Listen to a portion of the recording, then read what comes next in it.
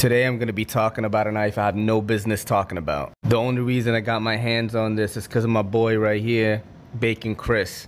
This is the Mcnees PM Mac2 3.5. The base model is $495 and it's sold out at Urban EDC Supply. You're probably thinking you could find this on DLT Trading. Wrong.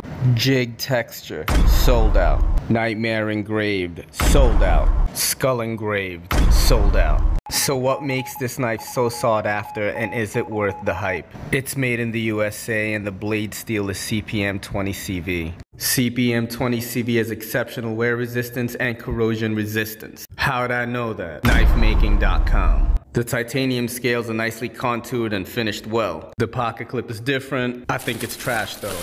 The most notable thing about this model is the action. So smooth it's running on butter bearings.